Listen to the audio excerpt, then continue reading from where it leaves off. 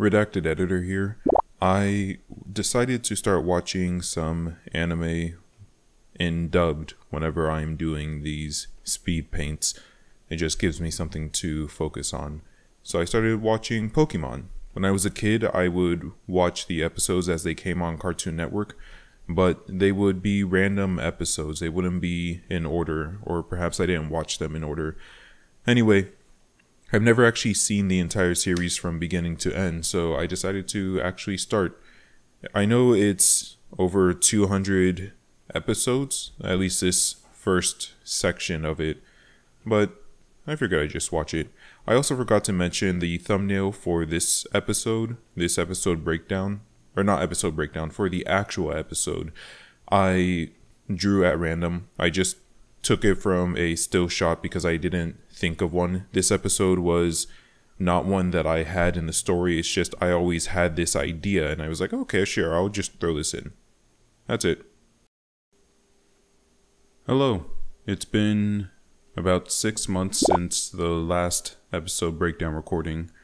Of course, in that time I've been editing it and adding the subtitles. I just finished finally adding the closed captions for that one, so we should be all good to move forward.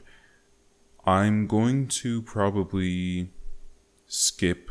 This may, I know I say this every time, but this may end up being the shortest one. I have talked at length about the most common ways, techniques that I use for this, so I don't feel like I need to keep rehashing them. So we'll just go ahead and jump right into it.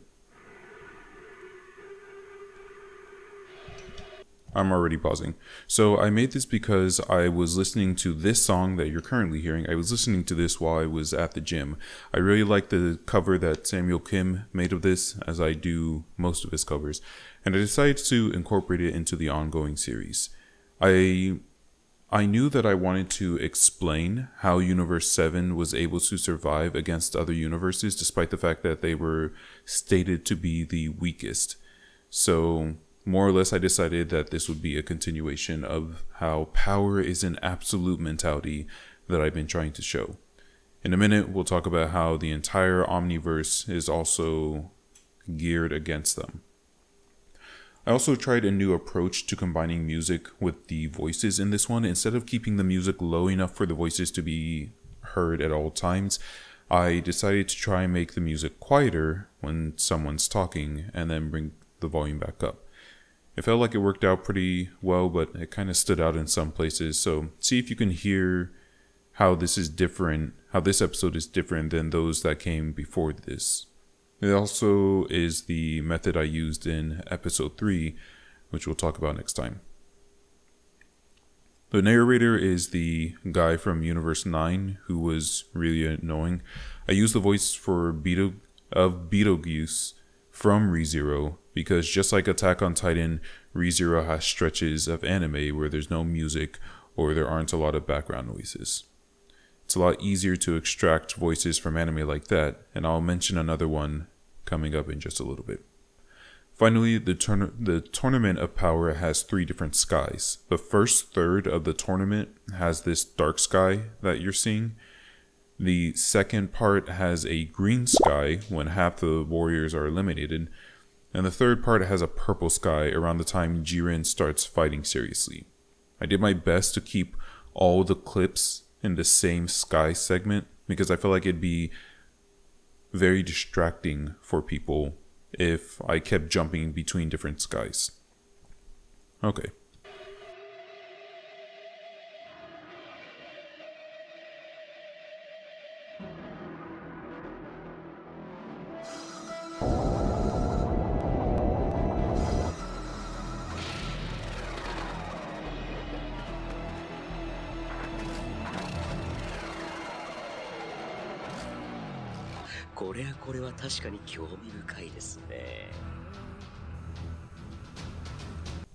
So one thing that I want to point out, this is outside the scope of the actual episode, but as I was making more and more videos, I have done my best to reorganize how my files are placed so that it's easier for me to find them. So I keep deleting and throwing away and finding and removing and replacing files over and over again. So for this one, I couldn't find the song that I used in the second half of the video. Of course, it's going to be, I could just go and find it and re-download it and use it again, but that takes effort. We're trying to speed run this episode breakdown, so you'll hear at some point the song won't be proper, and if you're interested in hearing the actual song that was used at that point, you can go and watch the original, which I encourage you to do after each of these episode breakdowns. In this episode, I didn't actually have a title. I threw this on randomly. I decided I would use The Hero Arrives to try and further the theme of Goku being the villain. We've seen the villain's origin story, how he came to power, so now let's see how the hero gallantly arrives to save the day. I tried to find shots where people were looking. I'm going to move my notes over to the side. I was trying to find shots where people looked villainous, like how Frieza here has red eyes, but there aren't all that many. There's also, I can't remember, I think it's here. I think Frieza originally is talking. Let's see. Yeah, Frieza's originally talking. I just covered it up as best I could. Looking back, I didn't do too terrible a job. There's just that one part right here that you can see something's moving. But aside from that, not too bad.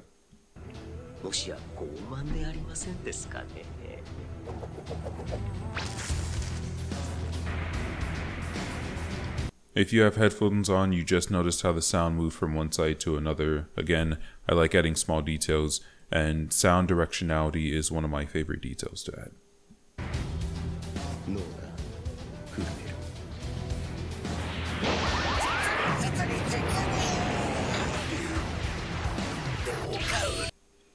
I removed some characters talking throughout the episode, and this one, Vegeta is normally talking, but I needed my narrator to be talking. I didn't need Vegeta to be talking. Thinking back now, in the moment, this seemed like a very big deal to me, and I needed to remove Vegeta talking so people wouldn't get confused. Looking at it now, it really wasn't that big a deal. But if you look closely at this segment, especially at Vegeta's mouth, especially on the YouTube version, you'll see that his mouth isn't perfectly synced up. It's actually kind of floating around. That's just because whenever I upload it to YouTube, it doesn't look as pretty and as nice as it does when I'm editing it. Okay, you could actually see it there.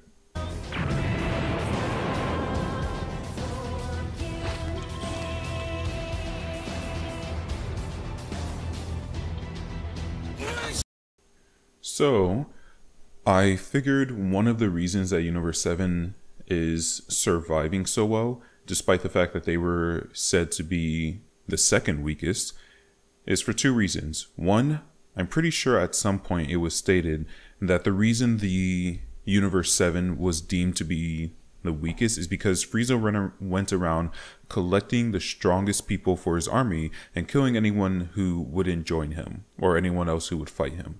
So overall, this brought the level of power in the universe, it brought the average down. However, there are still strong individuals like Goku, Gohan, Piccolo, all of them. It's a little odd that they're so heavily concentrated on Earth, but I think it just goes to show how much Frieza really screwed over their universe, that there aren't really, maybe there would have been stronger people on other planets had he not gone around massacring like how he did.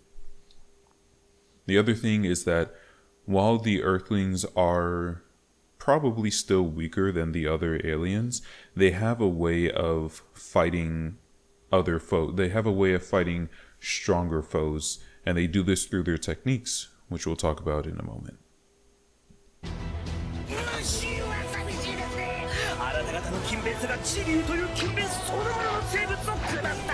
Tien's pose right there had me laughing so hard when I was editing because it wasn't, at first, it wasn't intentional that it lined up perfectly with the music. It fitted really well. As I'm listening back to this, I think because the music got messed up, it makes this sound a lot different. Some of these sound effects are louder than they should be. Anyway, I did go back at some point and slow it down so that it perfectly matched the music, but originally it was just so close that I kept laughing because it wasn't intentional at first. In this episode, we also have the entire Omniverse banded together to take out Universe 7, as opposed to it just being a general battle royale. To me, it made more sense for everyone to be upset at Universe 7 specifically, rather than just, oh no, we have to protect our universe. All right, let's just fight randomly. No, you guys can settle that after you've taken care of the people who put you in this situation to begin with. It also greatly increases the amount of stress that Universe 7 has to face because everyone is fighting them.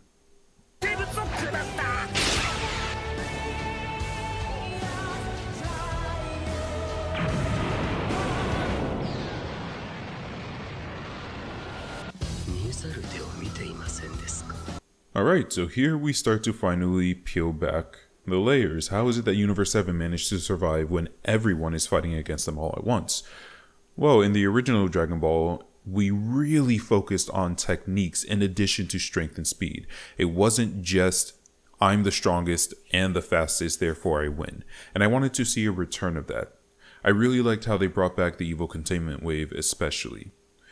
Aside from that, I wanted the Earthlings to have a place at the table. Even though they're not as strong or as fast as everyone, there are techniques both in the anime and in real life where you use your opponent's strength against them. I figured that this would give them a way of fighting against bigger, stronger foes.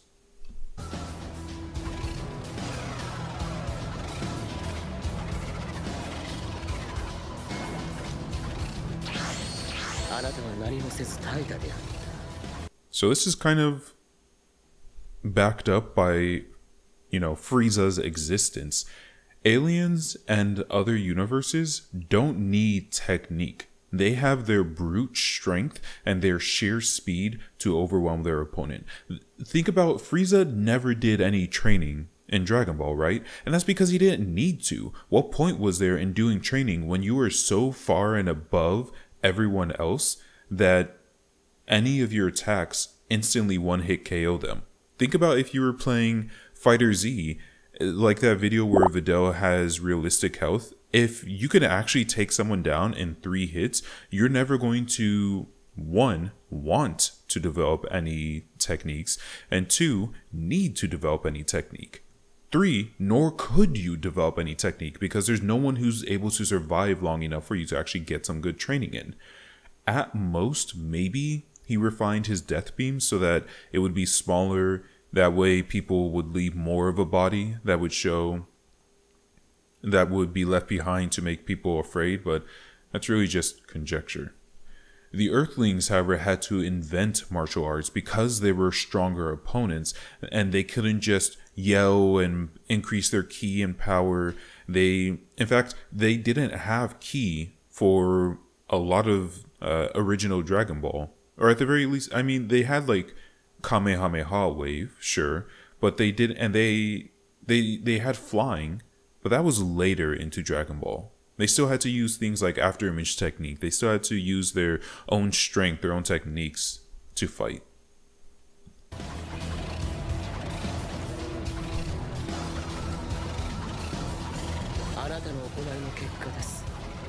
This was just a random one I added. I needed a third reason. Things go best in threes, so I needed something to finish out the list. Unlike the other universes, the characters here all know one another, so you could... Well, that was the argument I gave. In this one, again, Frieza removed a lot of the strong warriors in other parts of the universe, so a lot of the strongest warriors were from Earth. That means that they had a lot more history with one another because their stories were a part of one another. I figured that other universes, except for Universe 2 where you have the Pride Trooper, other universes would just grab, hey, I see your power level is the strongest in this region of the galaxy. I'm just going to grab you. And that's it. They don't have any coordination.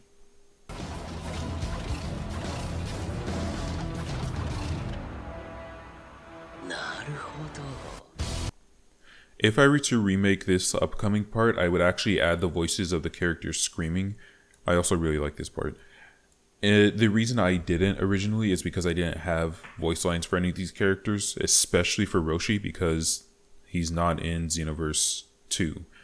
Now that I have more voice lines, I could actually get that taken care of.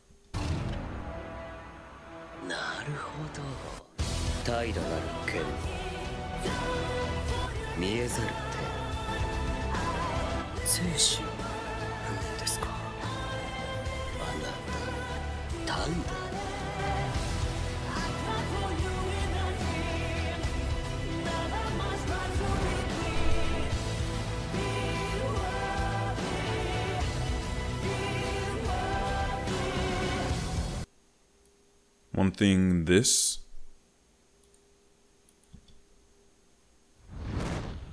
sound effect is from Samurai Jack Season 4, Season 5, I don't remember which episode, but I remember when I was watching Samurai Jack, this is long ago when Season 5 was actually coming out, I thought to myself, oh, I don't know how they made that sound effect. I don't know how to describe that sound effect. This is, I think, before I even started adding sound to my videos. I said to myself, I don't even know where I would put this or how I would describe this. Well, I ended up getting it and I called it whoosh transition. I did my best in this upcoming part to make Universe 7 look as villainous as possible so that Jiren, by comparison, looks as heroic as possible. This is a brutal all-out war where an unimaginable amount of people are going to be erased. You also notice the music change here. I actually wanted to use the second song throughout the entire episode, but it moved too quickly, and it didn't have the right speed for the story I wanted to tell early on. However, again, I didn't go and get that original song, so we're gonna hear something probably real interesting.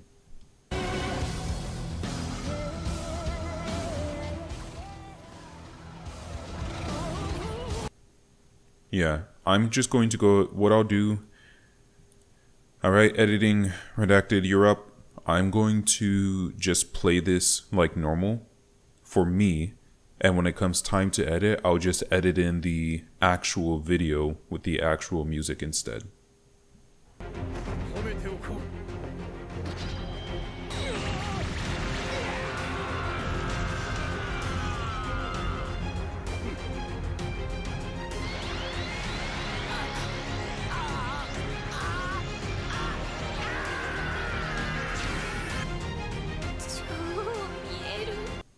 This voice here, hopefully future me did a really good job of editing. You won't even notice when I've paused and when I've unpaused. But regardless, this is Mirko-chan from the anime of the same name. I was making this around the same time that anime was coming out, and I decided to save it because just like ReZero and Attack on Titan, it has a lot of good, clear voices where there's no other background sound or music going on. Even better, it has a lot of female voices, which Dragon Ball doesn't have a lot of women. Yeah, Dragon Ball doesn't have a lot of women who talk a wide cast of women. It has Bulma, she talks a ton. It has Chi-Chi, it has Android 18. I'm struggling to think of other. Videl is there for a bit. Well, that's about it.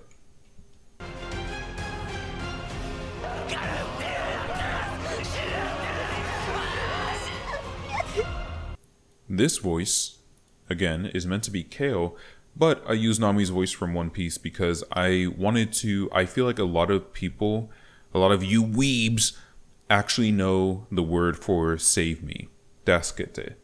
So, at least I feel that way because I actually know it, and it's not like I was I'm not going out of my way to learn Japanese. So I wanted one where someone actually said, "Save me." But I didn't know anywhere else that people actually said it. I just remembered in One Piece when Nami begged Luffy to save her village from Arlong. Now that someone is begging for help, all these cries for help, now, finally, the hero can arrive to save the day. The music becomes much more triumphant. Also, it sucks that you guys don't get to hear what I'm hearing. I'm just hearing all of the hard work I put in with the voice lines and the sound effects without the music. It's kind of interesting to go back and hear this without anything, but unfortunately for you guys, I try too hard, so you're going to hear the edited version where everything is correct. Unless, of course, I end up deciding not to do that, in which case I just made a fool of myself.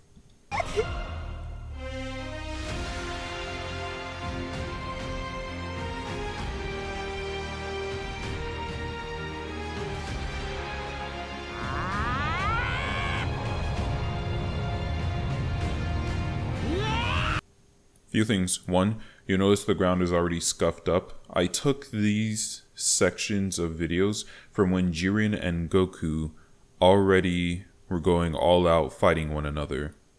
Let's see if I can show you.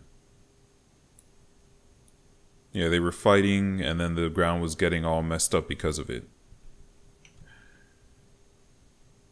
One thing that you'll notice is that this is after Goku already turned Super Saiyan Blue, then powered down, then powered back up. That didn't really make much sense to me, so I did my best to cut it out and make it look as it does now. I had wanted to use a part where Goku was up high and then he jumps down, because he's just watching the battle and he's like, no, I'm keeping my eyes on the prize. I see the big strong over there. I'm gonna go fight him. But I think he was Super Saiyan Blue, then he powered down, then he jumped down, then he powered back up. It didn't make much sense. You'll also notice that these two screams are my Wilhelm screams for Goku. I used them a lot in my early ones because these were the only two screams I had for Goku. Take a listen to them. You'll notice them a lot.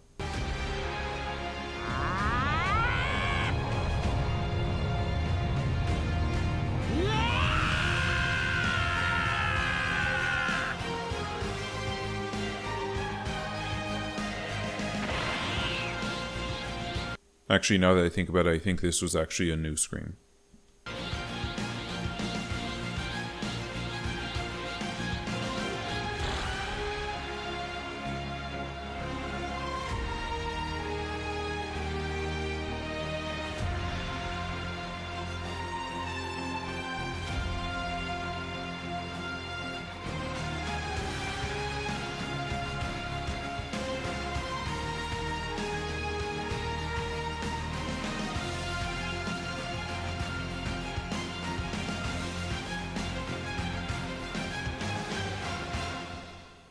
I allowed reluctant to be the last word to disappear here because I really wanted to drive home. Jiren doesn't want to do this. He doesn't want to fight. I would have liked if I could have had the post-credit scene from episode 1 at this point, but I didn't want to delete the first episode and re-upload it, so I left it as is. And that's it. That's everything that I wanted to talk about for this. I don't really have anything more to say. I'll go through and draw the thumbnail. Let's take a look at my time. Currently I'm at 23 minutes. We did it. We finally got it under an hour. Woo! Hooray.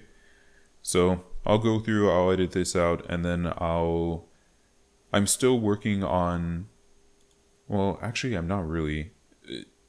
Vegeta speedruns the Buu Saga. I haven't made any progress on that. I'm still about halfway through done adding the voice lines, and I still need to add the post credits, but I'm trying to make these videos first so that when I put out Vegeta speedruns the Buu Saga, I can have the episode breakdown for that come out at the same time. That's about it. Thank you for joining me. I'm going to go edit this. Have a good one.